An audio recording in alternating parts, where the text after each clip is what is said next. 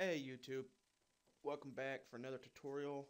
On this tutorial, I'm going to cover a little bit of automation like the tape stop effect and stuff like that. Mostly for hip hop trap beats, or you can just use it with whatever you want. I don't care. Just do what you gotta do. We got the beat laid out. Just a simple boom bow.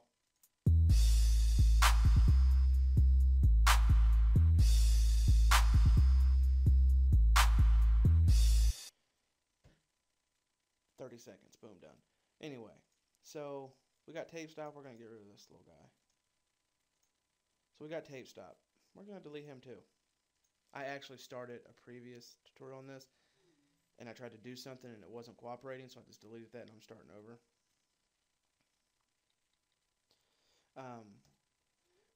But you'll be listening to some songs on radio, and it's just like na na na,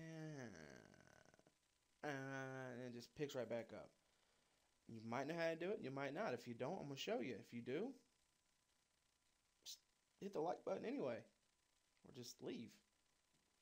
Don't leave. Watch the video, because you might learn something. Anyway, so you got your beat laid out, your tracks, everything's through here, looking all nice, but you want to add that effect. Well, guess what? Your boy FOC is going to show you how to do that.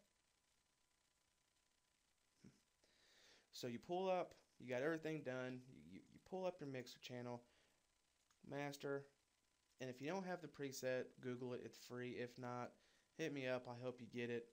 DBLUE tape stop. Click it, it opens up. Right click on the trigger, create automation clip. Here's your automation clip. It might throw it somewhere where you don't want it, just click on the top and move it to where you want it. You can drag it, make it as long as you want, as short as you want. So we're going to get started. It's on the master. You don't hear nothing. On this tape stop, set the trigger at 50. Boom. Go in. Make your tracks bigger where you want it so you can see what you're doing. So say we want it right here. Right before that part comes back in. Boom. So we're going to right click right here. We're going to get it to where we want it. Close enough. Right click it. Bring it up. But you want to hold it. Right click on that little button. Hold. Hold on. Correct. Right click again. Make yourself another little button. Buttons.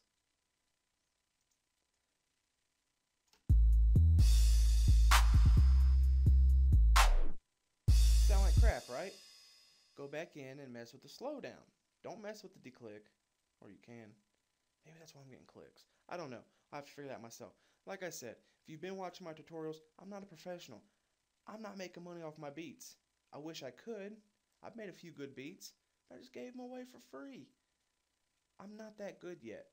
But everything that I've learned, I have just messed around, experimented, and learned myself. On mixing and mastering, I have watched some other tutorials on guys that are way far ahead of me, light years probably,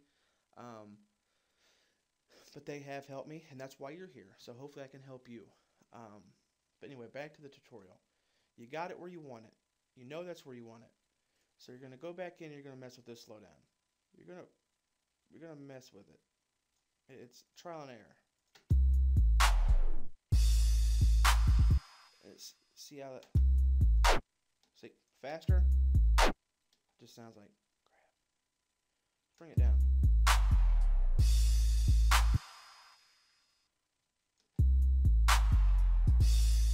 A little bit faster than that.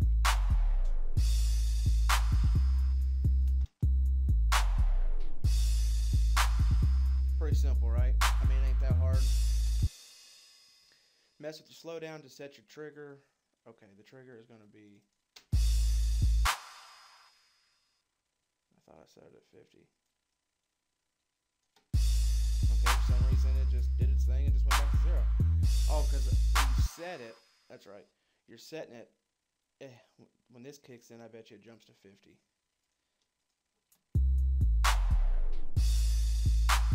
Yeah.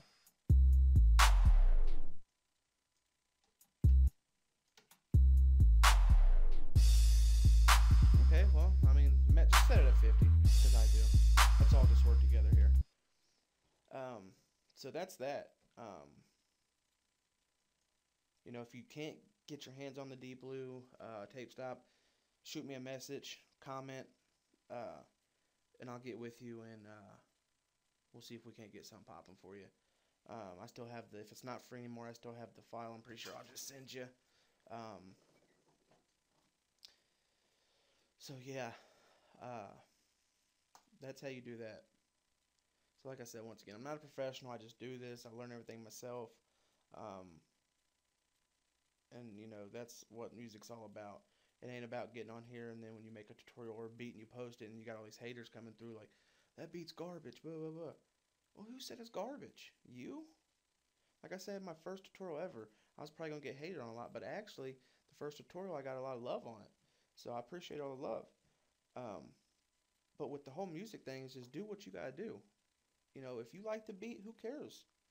You know, somebody else out there is going to like that beat. You know, I mean, just plain and simple. Like, just, I could just.